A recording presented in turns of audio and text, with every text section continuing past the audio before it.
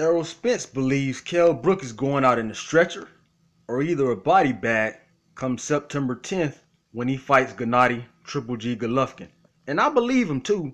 I believe Kell Brook is going to get knocked the fuck out. That's what I believe.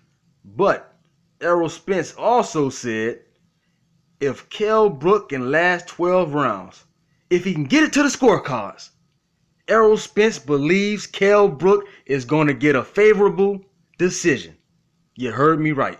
Errol Spence said that the judges will rob Gennady Golovkin if it goes 12 rounds.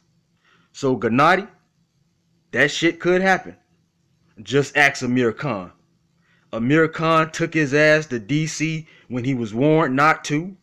He fought Lamont Peterson. The ref docked 2 points. It was a straight up robbery, stick up heist.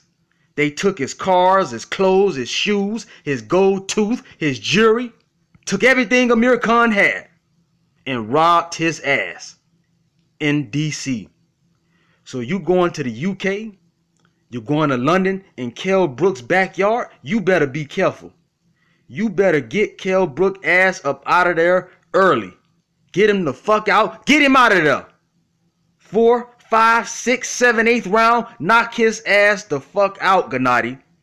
You don't want this going to the scorecards because like Errol Spence said, if it goes 12 in the UK, in his backyard, you could get robbed. Listen to me if you don't never listen to me a day in your life, Triple G. Get this boy up out of there, I'm telling you, for your own good. Don't trust these judges. Don't trust them. And Errol Spence also said that Kell Brook got hard. The boy got a sack. Because Billy Ho Saunders priced himself out. Chris Eubank Daddy priced himself out. Canelo got on his knees and vacated his title. Errol's Lonnie Laura waited till Gennady had a fight signed, got his ass on Twitter like the clown that he is, and called Triple G out. So none of those guys wanted to fight. Kell Brook, 147-pound welterweight, stepped up and he signed the mother-loving contract. When none of those guys would, he stepped up and signed it. He said, I'll take on Triple G. I'll fight the best.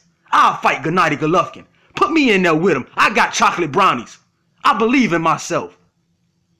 So you can't take this guy lightly. You got to get his ass up out of there early, Gennady. Get him out. Knock his ass the hell out, send him back home. So y'all let me know what y'all think about what Errol Spence had to say. I think he's on to something. I don't trust these judges because you just don't know.